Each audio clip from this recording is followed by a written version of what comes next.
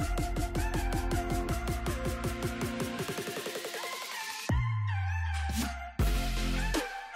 folks, this is week 9 of the Sampler Spree Sew Along hosted by me, Nicole Gilbert of Nicole Gilbert Quilts.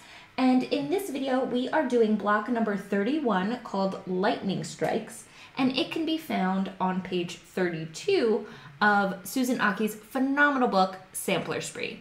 If you haven't yet joined the Sew Along, or you just want to grab a copy of the book, go ahead and follow those links in the description below. So in this video, we're doing lightning strikes, and the technique used for lightning strikes is stitch and flip corners. And we've done stitch and flip corners quite a few times, so if you've been with me since the beginning, you're probably pretty comfortable with stitch and flip corners. However, if you've just jumped in, or you just need a bit of a refresher, I do have a link to a video in the description below where I really dive in deep to making stitch and flips so that you can be super successful. So go ahead and check that out if you do need to. That's totally fine. But since a lot of you have been here since the beginning, and for the sake of this video, I am going to just assume that you have done the stitch and flips confidently on your own. So once your stitch and flips are done, this is a super straightforward block to piece. You are just gonna lay it out in rotating order.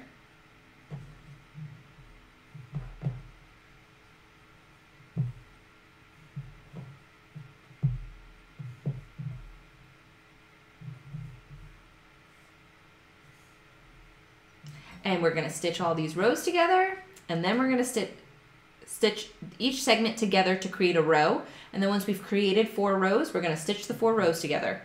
Super easy.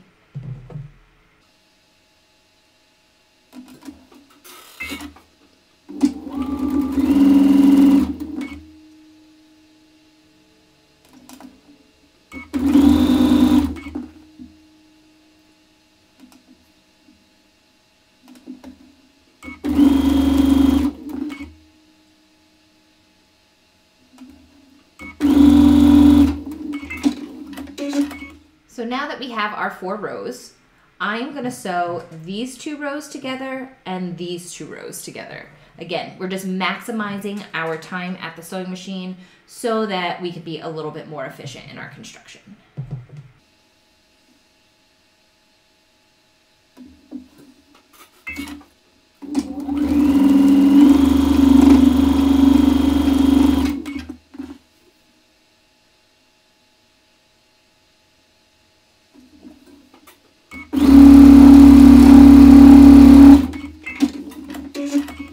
Something you may have noticed when sewing the rows together is that when you got to the central seam here, it was kind of no joke.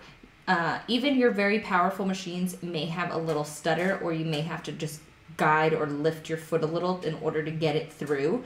And that's because there's a lot of seams coming together at that point. This is one of the reasons why I think it is incredibly useful to press all of our seams open throughout this entire quilt that we're doing.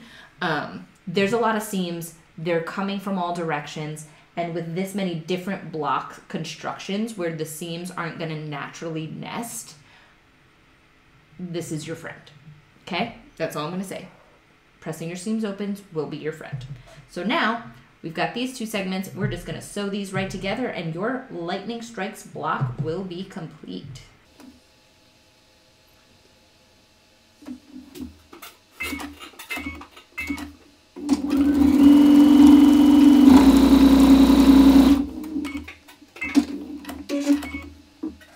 Okay folks, here you go. And I have not trimmed this block down yet because I wanted to show you that sometimes things get a little wonky on the edges, and that's okay. But I will be trimming this down to 6.5 inches. There you have it, guys. This is Lightning Strikes. This is a super fun, super fast block to put together. And I think it's a great kind of cleanser after some of the more difficult blocks that we have just tackled. I cannot wait to see what yours look like. Please go ahead and use the hashtag SamplerSpreeSlowAlong so that I can see what you're working on, or just go ahead and post those pictures in our private Facebook group. Okay, folks, I will see you in the next video.